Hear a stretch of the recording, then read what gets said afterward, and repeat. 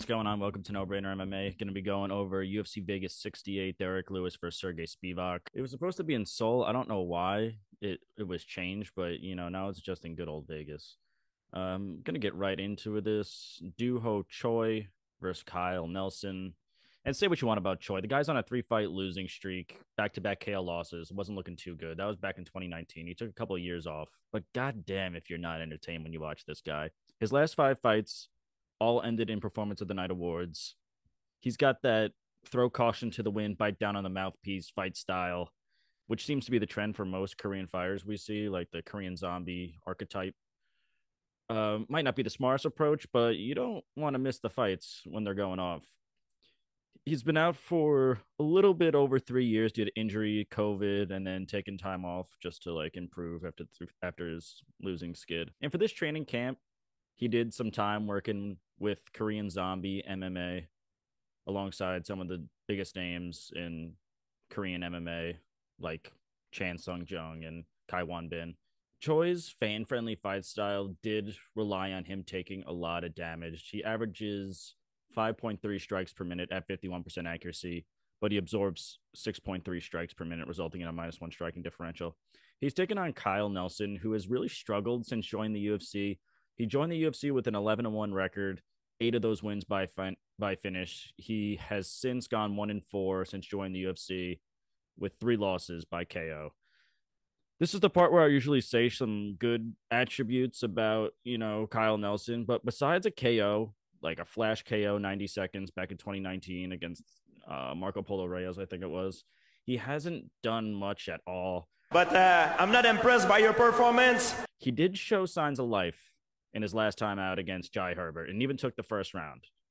And it was the second round he's ever won out of his 12 rounds he's fought in the UFC. So it was kind of I was like, I think if everyone watching that was pretty surprised. But like Choi, he takes a lot of damage. He has a -2 striking differential, only 63% takedown defense. But the biggest stat here is that out of the 3 fights in the UFC that he's had that went the third round, he just slows down tremendously. In those 3 fights, he landed 5 strikes, 2 strikes, and 7 strikes in the third round, and just looks absolutely gassed in any round after the first. I think this fight is going to be old Choi. I think it's a great bounce back fight for him, and hopefully he's able to get back in the win column because he's a fun guy to watch. So I'm going to go with Duho Choi, and we're going to move right into the next one, which is Marcin Tybura versus Blagoy Ivanov. Ivanov, I salute him. I salute you, Ivanov. What he lacks in skill or physical prowess, he makes up for in toughness and heart. This is the guy who once fought off 8 attackers, got stabbed in the lung, spent so much time in the hospital, he dropped down to 190 pounds from like 265. And less than 2 years later, he made his debut in Bellator and went 9-1 before joining the UFC. He's gone 3-3 since joining the UFC. Had a pair of razor-thin split decision losses from Derrick Lewis and Augusto Sakai before bouncing back against Marcus Rogerio de Lima in his last time out. Ivanov's game is very well-rounded. He has great grappling, having a black belt in judo, master of sports in sambo, and he fights out of arguably one of the best grappling gyms, ironically, American Kickboxing Academy, and has trained with and alongside some of the best grapplers that have ever competed in the UFC, Daniel Cormier, Khabib, Islam Makhachev. But he also has technical kickboxing, although he does get outstruck a lot because he is undersized, standing at 5'11 with a 73-inch reach, which is kind of small for heavyweight. He's taken on Marcin Tybura, who's had just a great career comeback story. He was 1-4 in his last 5 leading into 2020, and since then he is 6-1 and really shocked the world with a majority decision win over 16-0 unbeaten Moldovan fighter Alexander Romanov in his last time out. And Romanov was a -375. I think he even bloated up to like a -420, something like that. And it ended up making the top 10 biggest upsets of 2022, coming in at number 10. I think that he is one of the more overlooked guys in the heavyweight division. He's out grappled Serghei Spivac. He KO'd Greg Hardy and Walt Harris, 2 super heavy hitters, and beat one of the biggest heavyweight prospects all since 2020.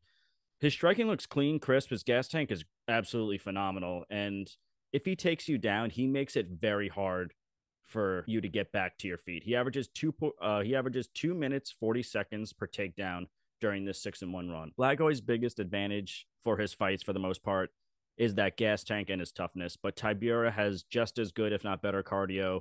And I think he just has the slight edge everywhere the fight goes. So I'm going to be rocking with Marcin Tybura, kind of like decision in that one. All right, we're going to move right into the next one. Da Un Jung versus Devin Clark. Da Un Jung, I think, is a guy who has a lot of promise. He has a 4-1-1 record in the UFC, with that lone loss coming in his last time out against Dustin Jacoby in a brutal first-round KO. He's had the same amount of fights canceled for him in the UFC as he does fights, which isn't the best look, right? Obviously, like the first thing you think of is like, oh, maybe this guy's scared, this guy's running. And more often than not, that is the reason. But Da Un Jung's case, only one fight cancellation out of the 6 was from him. Jung's game is very unpredictable, but really works in his favor. Over his last 3 fights, he's come out and landed 8 takedowns and had 12 minutes of control time against William Knight after not landing a takedown in his first 3 UFC fights. Cut to him knocking out an up-and-coming prospect, Kennedy Nchukwu, brutally in the first round. And that unpredictability creates a nightmare matchup for most guys. Devin Clark is a very good wrestler, and he's got some really great cardio to go along with it. And I think that has something to do with him training out of Elevation Fight Team. And frankly, nothing against the guy, but his fight style can be really boring when he's winning, which makes you kind of root against him. He's won 86% of his UFC fights by decision, but when he loses, he gets finished 86% of the time. Jung has the better striking here, and he has very good takedown defense, only getting taken down 1 time in 6 UFC fights. And I think Jung will take a sprawl and brawl approach for this one. When Clark lands 1 or less takedowns, he's 2-6 in the UFC. And when he lands 2 or more takedowns, he's 5-1. So that's what I think it's going to come down to. And I think Jung's takedown defense will hold up. So I'm going to go with Da Un Jung in that one. And we're going to move right into the main event, Derrick Lewis versus Serghei Spivac. Derrick Lewis is really at the lowest point we've really ever seen him since joining the UFC back in 2014. He's 2-3 in his last 5, all 3 losses by knockout, granted over some pretty tough guys, Sergey Pavlovich, Tai Tuivasa, Ciryl Gane. And apparently he's no longer part of Brendan Schaub's thick boy gang. He's like a skinny dude now. I don't like admitting this, but I think the writing might be on the wall a little bit for Derrick Lewis. He'll always be a knockout threat, don't get me wrong, but I think the best years are behind him in this. He's getting knocked out by some of the hardest hitters in the UFC. But he'll be sitting cage side next to Ronda Rousey, and I think that'll be all right for him. What Ronda Rousey fine ass at? Serghei Spivac is young, has very strong wrestling base, averages 4 takedowns per fight at 63% accuracy. His stand-up has a lot of room for improvement, which is just a nice way of saying it's bad, I guess. But he has one hell of a ground and pound, and that's usually how he gets those wins. Stylistically, this isn't a good matchup for Lewis, who has had a takedown defense sitting at around 55%, but has shown improvements over the course of his last 5 fights and hasn't been taken down, stuffing all 4 takedowns attempted on him in his last 5. You just never know with Derrick Lewis. 1 punch is all it takes for him, but maybe he's more of like a top 15 guy rather than a top, 5 or 7, whatever he'll be sitting at. So I'm going to be going with Serghei Spivac. And the longer the fight goes, the better chance he has. Lewis and cardio go together like oil and water. But you know what? He's making improvements. He's, changing his lifestyle. He's training full time for like the first time in his whole career. And you could tell the guy looks downright trim. But yeah, sorry, I'm gonna go with the younger guy, Serghei Spivac. And that's gonna be it. UFC Vegas 68. Seoul in Vegas. All right. No brainer.